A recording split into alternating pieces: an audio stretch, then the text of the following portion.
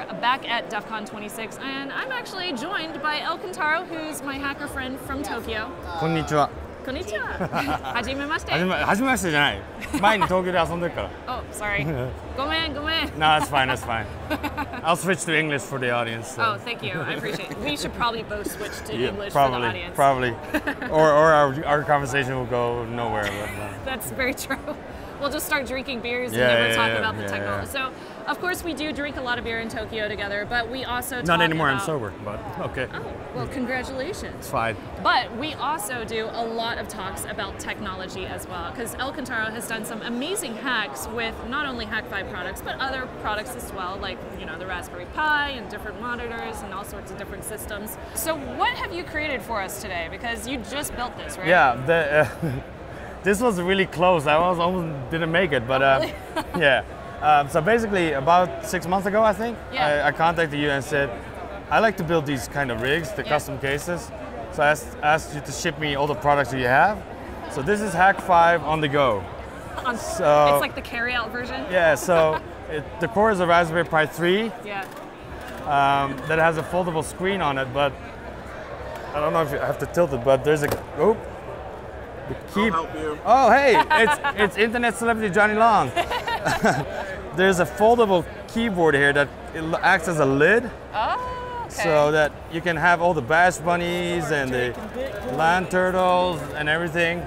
So what do you have underneath there? And Johnny Long, thank you for being the showman. Man, Johnny Long being my assistant, that's I brother. advocate everything this man says. So, love you, buddy. Apparently the segment turned into a party, so welcome. So yeah, it has the Ethernet hub, the LAN turtle, extra wireless adapter. That's awesome. Cables, network, and then so this is the smaller stuff that you guys build, right? Yeah. The thing that I had to do is because every gear that you guys make is black. Yeah. I had to put like a high-vis orange in the bottom. There's orange down there. So that it contrasts. We'll get some close-ups too right. of that. Like a squirrel, right? So. Oh, it's so cute. It's my favorite. It folds like it has a lid. Now Glitch, you know Glitch Tech. Yeah.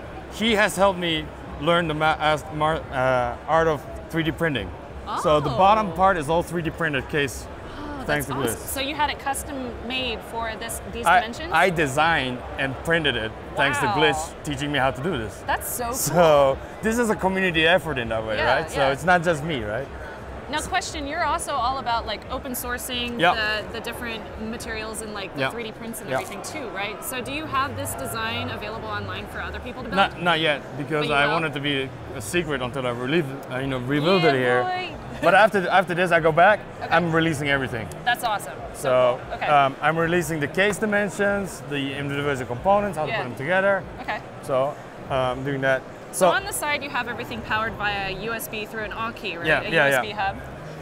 Yeah, they don't make this hub anymore, apparently. But well, they do sell similar ones to Anchor. I know that for sure. So if you have a powerful hub, the key to build it, to do custom rigs and to keep one cable, is try to power as much as you can from the USB hub and not like direct different power cables. Yeah. So that's my kind of thing. And this is what you're used to. This is called a Magic Arm. Yeah. It's camera gear. Oh, that's camera gear. So on the back there's a Nano. Oh my gosh, that's so funny. So and I had to print the back plate, but. So you 3D printed a back. Like a mount. Yeah. You got it Velcroed on there with a little strip. Right. And you have both of so those are the default antennas. Yeah. And you're just logged into the CLI interface, it looks like. Yeah. That's awesome. And then when you're done, you can just fold these up and it perfect. Kind of sits it sits in there. Now, the tag is here, so of course. I did travel with this internationally. It did make it, so that's awesome. So that's the Nano and the smaller stuff. Okay. So then I have another one. So when I was on work, sometimes I want to just grab the Tetra, right? Yeah. And then, but I don't want this case because I want all the other stuff, right? You want it to be a little discreet. Right. So this is the Tetra to go, which is a smaller version of this, basically, right? So. Ooh. There's a battery adapter, power adapter, some cables, but you can see the pineapple Tetra sitting in the case. Oh, that's cool. And then it folds out. Okay. Wait. These antennas are different. Yeah. What are these? These They're are like little panels. Yeah, these are 8 dBi flat antennas. Oh, that I found. Cool. That's awesome. The reason why I chose these is they fold really nicely to each other. Yeah, so. they do. And then I probably voided the warranty, but I opened it up and I moved the antenna post to the top. Oh, that's okay. And then we'll forgive you. Yeah, so this is and this is also a 3D printed battery holder. You did void the warranty, by the way. Yeah. I figured. But and you cut out a little hole for it on the side, yeah, so you so can access I can access this, That's and then when very I'm done, I can fold this up, throw the cables in, close it, grab it by the hand and go. Oh, that's so perfect. These cases are GoPro cases. Oh, they are? Yeah. Wow. They're not GoPro. They're action camera cases.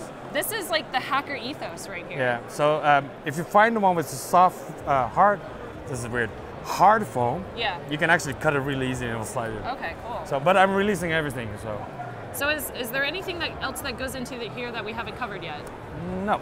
Yeah, I think that was everything. You got a Raspberry Pi right there. I got a Raspberry Pi 3 powering the whole thing. Okay, that's 7-inch wave shift screen. This screen is great because you can power it off the USB because the power control is on the board of the LCD. Oh, that's great. So that's awesome. Yeah, you don't need a separate power supply for these.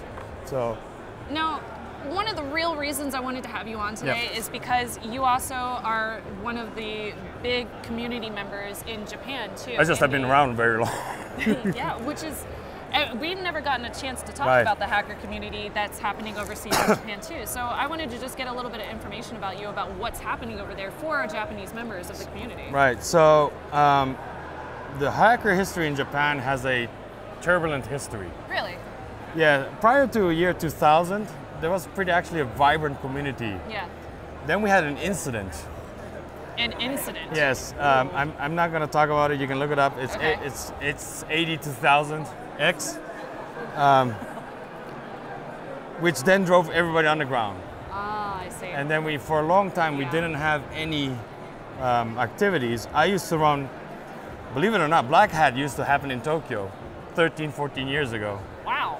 But we couldn't fill a room that was 200, 300 people. Yeah. It was like maybe 150, 200 people with the vendors. So there really wasn't a security community, but there were always hackers. Yeah.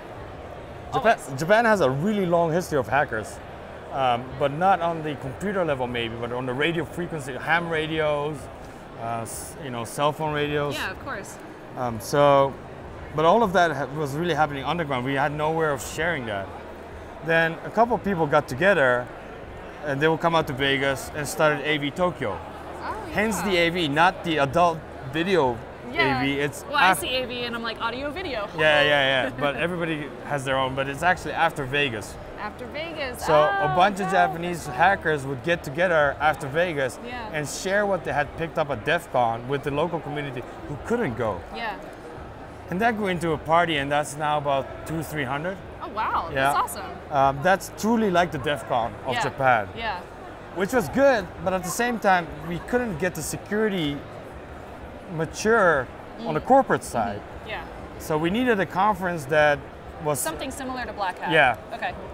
So that's why we started Code Blue. Kana, my co-organizer, she started because everybody kept coming to us saying you should start a con, and I'm like, I'm not interested. And Kana finally stepped up.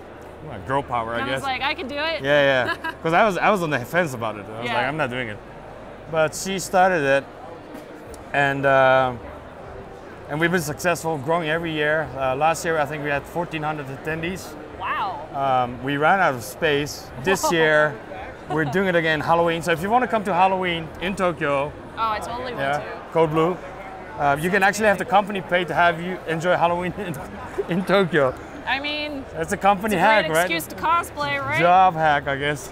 It's a job hack, totally. But no, the unique thing is, so we have Code Blue, AV Tokyo, PACSEC, which is CanSec West. It's a very technical conference. Cool. Dragos runs it. Okay. And then B-Sides Tokyo is starting up this year. Awesome. So we have, all of these conferences happen in like a 3 or 4 week time span. Wow. InfoSec November, October. So, you can pick and choose depending on what it is that you do. Yeah. Code Blue, we have 4 different tracks this year. We have general, technical, blockchain, law and policy. Oh, wow. And the reason why we added law and policy this year is because 2020, the Olympics is coming up. Oh, yeah. And there's a lot of talk about critical infrastructure. Oh, sorry, set just broke. Critical infrastructure building. But there's not much discussion around the policy of critical infrastructure protection. True. So we wanted to bring that in. That's awesome. Yeah. So. Well, I think you're doing excellent work over there, and it's amazing to see a community grow so much in such a short amount of time. Yeah. Out of something that barely anybody knew existed. So it's really great to see what you're doing. I really applaud you and commend you for everything that you've been doing for the community. I had nothing to do with it. I mean, yes, you did. I just hanged around long enough. Yes, you did. You help organize. You get everybody motivated about it. You come out here and you spread the good word too. You're like the gospel. I guess I'm the Jason Street of Japan. You are the Jason Street of Japan. Do you give awkward hugs too? Anybody who wants one, I'll give one. All right, I'm looking forward to it. Thanks, El Kentaro. Well, where can people find out more about what you are doing and your different builds, as well as what's happening in the Japanese community? So, me, El Kentaro, E.L. Kentaro, on Instagram and Twitter. I'll put those links in the show notes. Yeah, I got rid of Facebook. It was too much drama for me. I understand that. My conference is Code Blue, so it's codeblue.jp, which, hit it up. AV Tokyo is avtokyo.org. Okay. PACSEC is PACSEC.jp. B-Sides Tokyo, I don't know. I'm sorry. Okay, that's okay. I'll find it online. I'll Google it. Now, I speak English. Can I still go? Yeah. So Code Blue, we have simultaneous translation for English, Japanese, Korean, Chinese, depending on the speaker. Wow, so, that's awesome. That's good to hear. Yeah. So all the talks will simultaneously translated. Oh, that's wonderful. The previous conference videos are up on YouTube on the Code Blue channel. So. Okay, cool. Well, thank you so much, El Kentaro, for coming. Thank you very much. Awkward hug! Yay! Jason, I stole your gig. Yay! Cool. Thank you so much, El Kentaro. It was amazing to have you on the channel finally after all these years of knowing you and going to Japan. It's about time. So if you want me to go to Japan and cover any of the Japanese InfoSec community and hacking community conventions or events, let me know in the comments below. Buy the gear so she can come over. It would be a great excuse to go to Japan, so I'm all about that. And definitely hit up youtube.com/hak5 and hak5.org for more coverage from DEF CON. Again, I'm Shannon Morse, and trust your technolist. Bye-bye.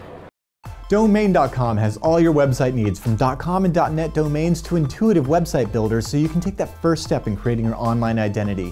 Let me tell you, there's no domain extension like a .com or a .net, or if you want to brand yourself, Domain.com has over 300 domain extensions like .club and .space.